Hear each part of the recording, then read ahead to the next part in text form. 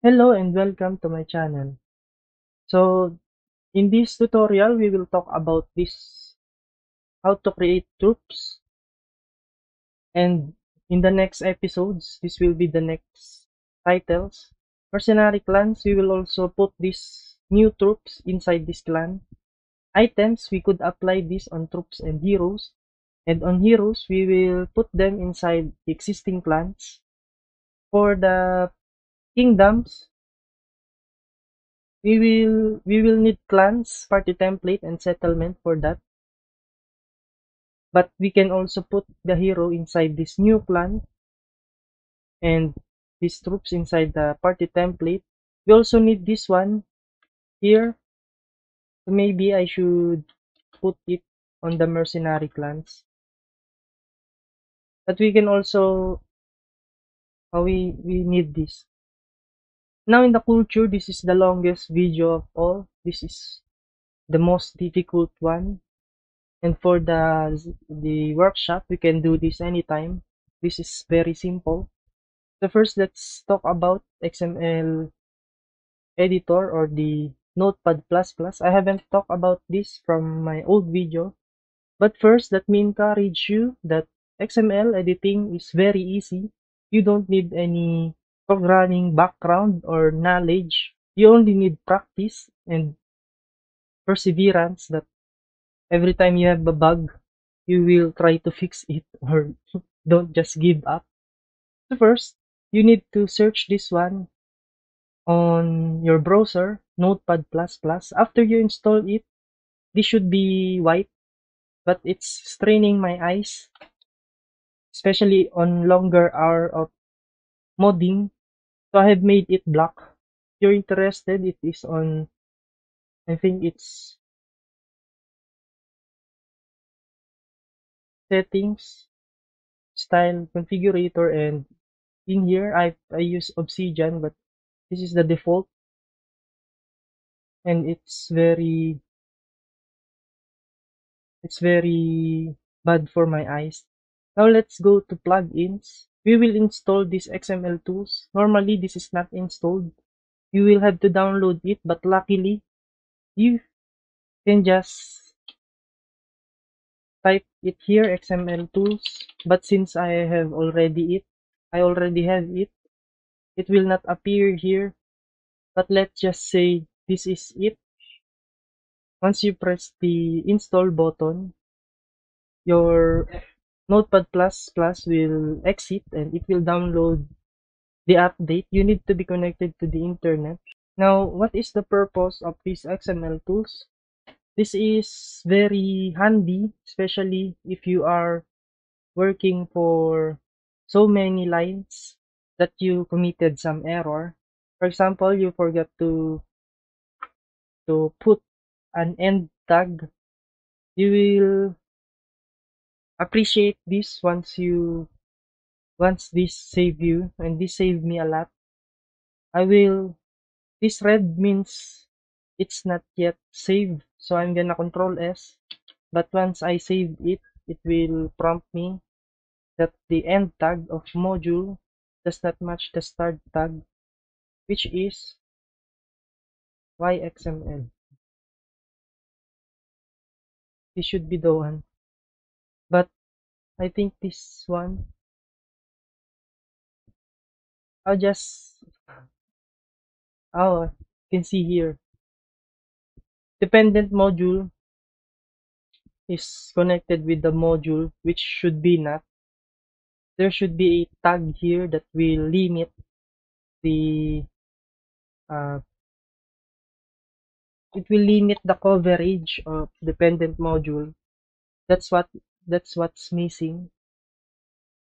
So you can just Control Z and save it again, and it will be saved without a problem. And for the ID value, we will talk about it after we created our module. Now let's start our creating new troops tutorial, all-in-one tutorial. I'm gonna name my mod all-in-one.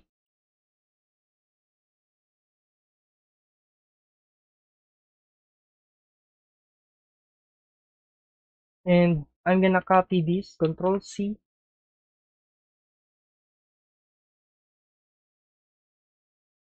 And then let's go to Sandbox core. Since this is where the troops are hidden,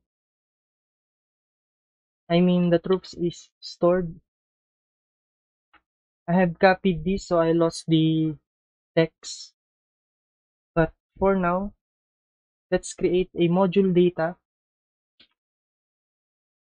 You don't need to memorize this one because if you go inside any official module,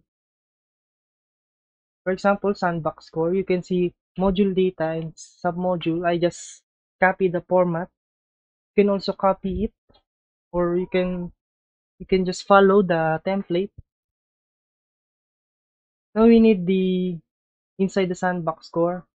We only need these SPNPC characters, but I'm gonna copy the equipment sets, body properties, or maybe just this one to make it more simple. So let's go to our all-in-one. Inside module data should be our SPNPC characters, and let's copy this.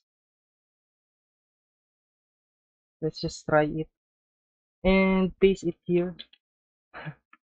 We only need this one.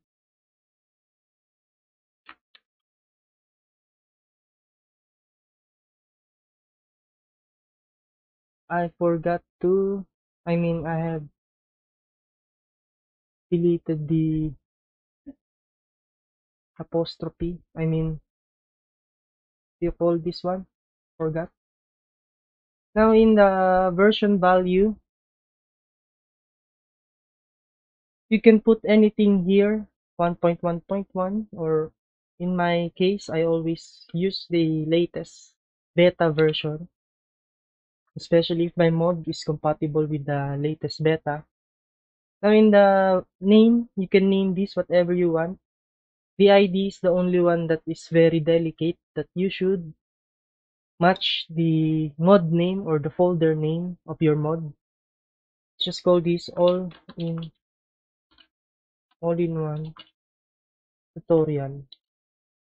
This will appear on your launcher, and default module means you cannot disable it, I think, or it will already be enabled at the start. Single player true, official should be false, or you should just delete this line. Now in the dependent module, you really don't need this, but unless you don't want your user or the user of the mods, you don't want them to mess up. For example, let's open our game.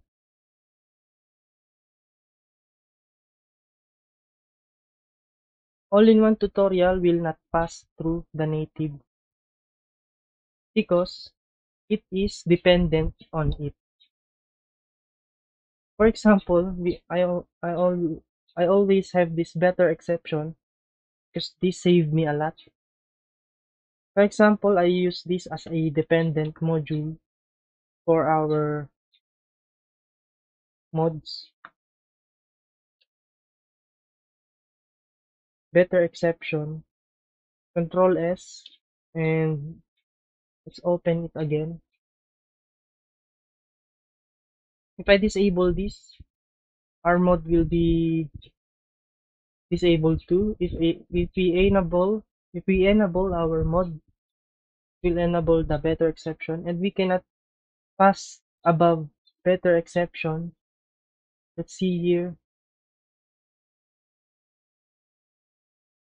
Why does it won't move down? If I move this, I'm getting confused too. Don't worry, but that's what it is. Now our all-in-one tutorial. If I press play, you can see that there's a caution. Many people reacted to this, but it was because 1.5.8 and the better exception should be 1.5.8, but as you can see here, better exception is 1.4.0, so it asks for that. All-in-one tutorial is 1.5.9.